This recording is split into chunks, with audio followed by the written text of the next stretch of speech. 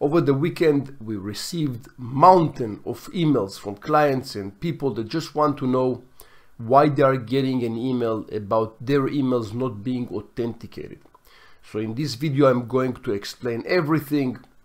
Let's begin. So first of all, this is the email that most people received. We also received the same email. Okay, so that means that probably you will have some kind of a problem in your email deliverability. And right now it's September 17th.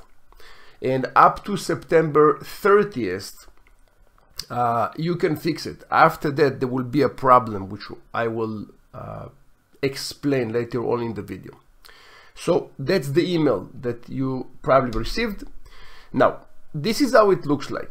You will see in the email settings, which I will show you as well where to find it. You will see in the email settings that you will have three categories.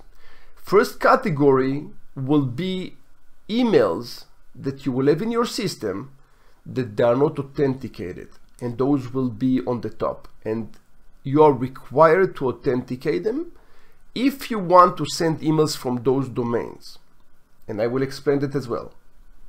Second of all, you have some domains that are right now pending authentication. It might be partially authenticated, or you started the authentication process and they will be on this area.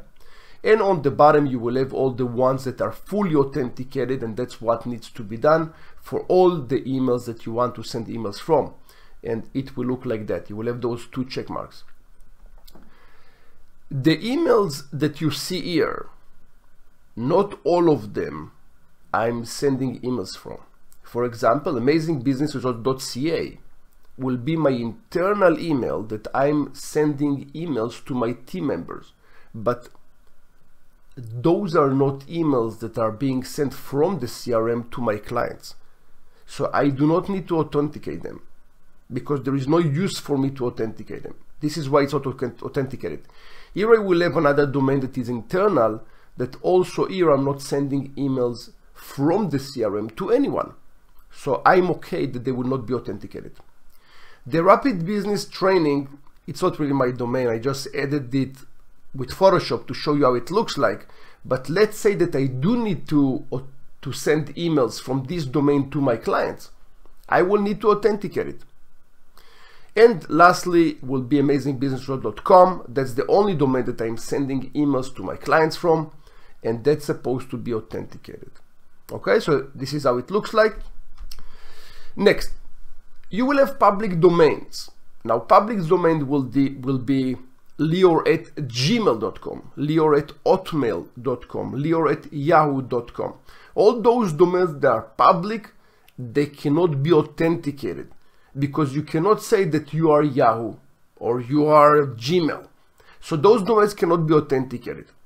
Because they cannot be authenticated, people will receive those emails and it will go to spam.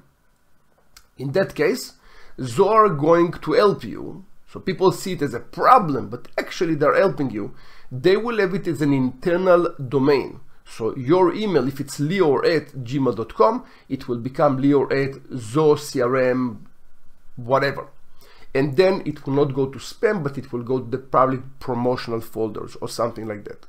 So the idea is that you will not have your Gmail, your Yahoo, all those are also not professional. You do need to have a proper domain. So take action on that. Next, you have the private domain. So let's say it's lior@amazingbusinessresults. If this domain is not authenticated, Zoho automatically will replace your emails to something like that. So it will be lior@amazingbusinessresults. If it's not authenticated, it will be lior@Zoho CRM whatever number.com. So also here, if it's not authenticated, your emails will go to spam. And if Zoho will replace it to something like that, then it will be sent, but not properly as well. Instead of the spam folder, it will go probably to the promotional folder. But at least you're not losing your emails completely.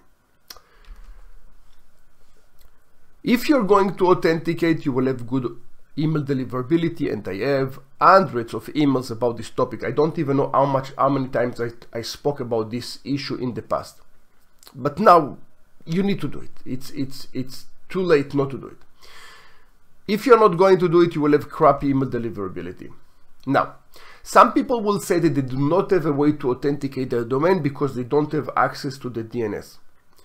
The DNS, for the people that don't understand what it means, the DNS is the place that controls what your domain is doing on the email level, web level, any level.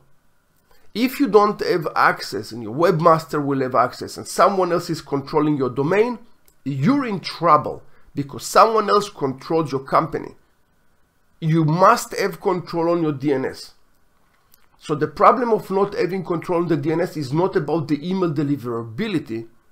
It's about that the person that controls your DNS can now forward all your web traffic somewhere else to your competitor.